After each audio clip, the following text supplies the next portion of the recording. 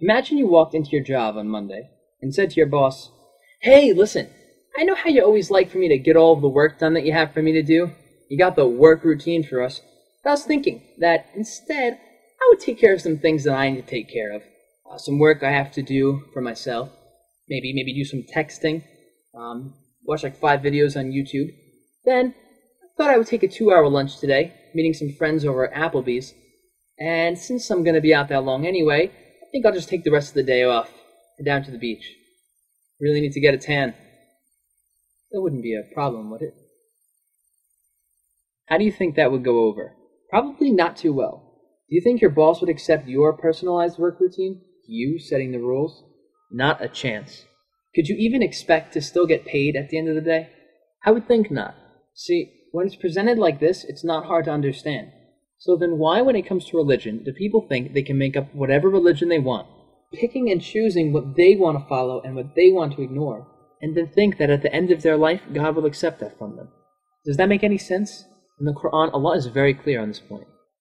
And whoever seeks a way of life other than Islam, submission to Allah's will on His terms, it will never be accepted of him, and in the hereafter he will be among the losers. I've heard people say things like, "God doesn't care if you pray 5 times a day. You can just pray whenever you want." Or, "Come on, God's not going to care if you have 1 drink. 1 drink? Oh, really? Who gave you the authority to speak on God's behalf? Do you have any proof to support those claims?" In the Quran, Allah says, "Say, the things that my Lord has forbidden are shameful deeds, whether done openly or in secret, and sin, and unjust oppression, and that you associate with Allah that for which He has not sent down authority, and that you say about Allah that which you do not know." We are certainly in no position to say that we know what Allah wants based on nothing but a guess, and we have no authority to decide what is right and what is wrong. Some people just want to follow their own way of life, thinking, "I know what's best for me. Who knows me better than I know myself?" Do you think you know better than Allah? Doesn't the Creator know His creation? Allah knows what's best for you, and for me, and for everybody. Allah is giving you something beautiful that will benefit you, that will bring you peace and real satisfaction in this life and the next. Sadly, a lot of people hold themselves back from following Allah because of their own wants and desires. See, these days everybody wants a Burger King religion. Burger King religion? You know, have it your way. It's all about what I want, what I get out of the deal. People are so focused on how can religion serve me, when they should be asking, how can I serve my Creator? Allah says, "And I did not create the jinns and mankind except to worship me."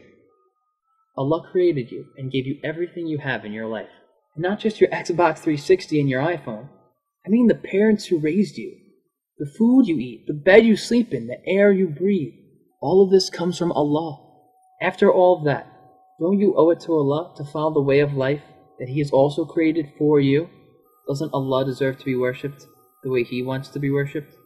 This is part of the beauty of Islam, that Allah has made a perfect way of life for us, and that we can worship Him constantly, but we don't need to sit in a corner praying day and night to do so. You don't have to stop living your life to be Muslim. Allah does not wish difficulty upon us. This is mentioned repeatedly in the Quran. Allah intends for you ease and does not intend for you hardship.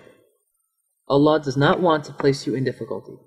Worship in Islam is not limited to prayer and fasting, but extends into every part of life. Everyday things like working hard to support your family, being kind to your parents, recycling. Even a smile can be a form of worship. As long as you live your life as Allah wants you to live, everything you do, if it's for the sake of Allah, is a way of serving your Creator. Now, if this all makes sense to you, if it sounds right, you're thinking, I might want this way of life for myself, then I invite you to Islam. Submission to Allah's will on His terms, putting what He wants before what you want. For all the non-Muslims out there, go to yourmuslimneighbor.com and get your free translation of the Quran in English or Spanish totally for free. It only takes a few seconds, but it could be one of the best decisions you ever make, so don't miss this opportunity, inshallah. And if you have any questions, feel free to comment on the video or send me a message, and I'll do my best to reply, inshallah. That's it for this time. Make sure to subscribe and stay tuned for new Dawah Addict videos coming soon, inshallah. Thanks for watching. Peace. Assalamu alaikum. Dies for Deen, Al-Islam, religion with Allah since time began.